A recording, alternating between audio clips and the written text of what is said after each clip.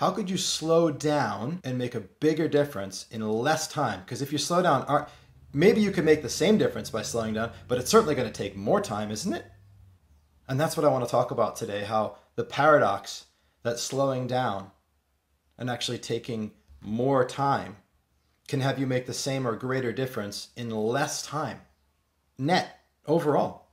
The one thing I want you to know or understand about slowing down is very simply that in order to slow down, you need to get away. And the thing I want to talk about getting away from in the art of slowing down is the outcome.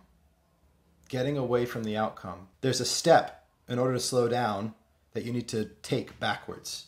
Slowing down is about getting far enough away from the outcome that you can be present with the process.